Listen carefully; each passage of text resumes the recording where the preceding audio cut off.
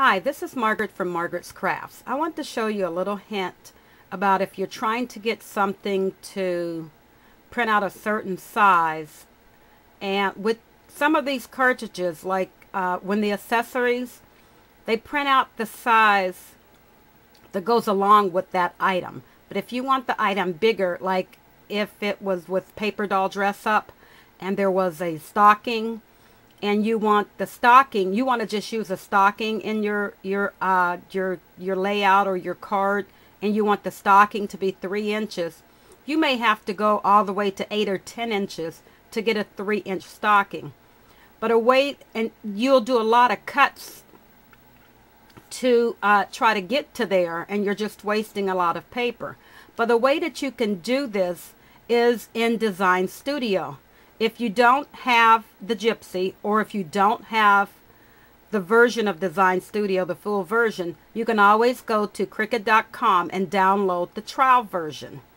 In the trial version, you can do everything except you can't cut anything from any cartridges that you don't have. You can only cut from a cartridge, the cartridge that came with your Cricut.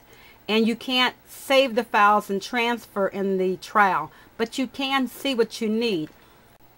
Okay, let's use the example of everyday paper dolls for every day. And I want to do a guitar. Let's find the paper dolls for every day.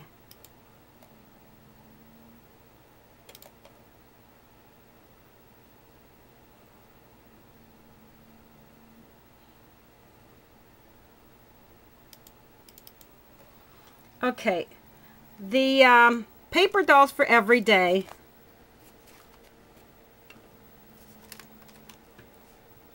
The paper dolls for every day has a guitar.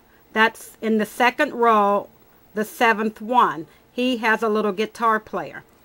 And I want to make just the guitar that I want to do on a layout. So I want the guitar, I'm going to say to be, I want 4 inches. So you're going to put your 4 inches over here. The first one is, it's in the headwear section. It is the shift. And is the 7th one. Now, I had said 4 inches, but if you noticed,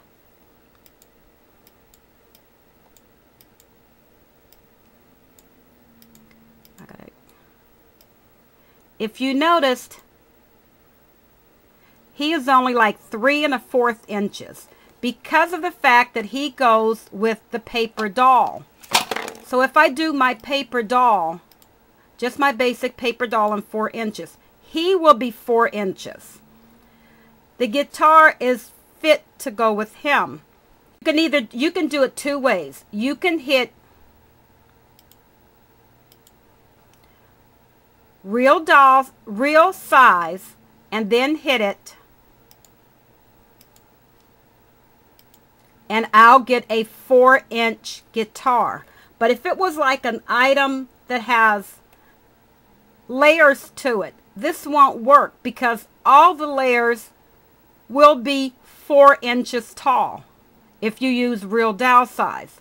But if it has layers and you want to make one 4 inches, you may have to just keep going up and hitting on it till you get one that is 4 inches.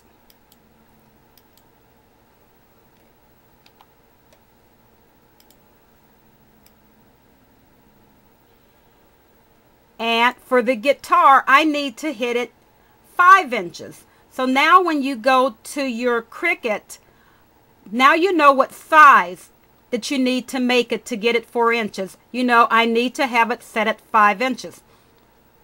In the trial version of this, you can see it and use it. You can change your mat if you have the expression, or if you want to use the if you have the expression and you want to use your 12 by 24 mat, you can change your mats to that size. And this is free. You can use this, and it can be updated with all of the other cartridges.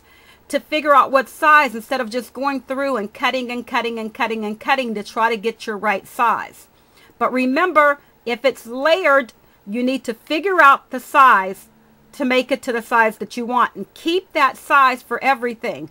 If it is only one item, all you have to do is hit your real size on your Cricut, and that one item will come to the actual size that you put in.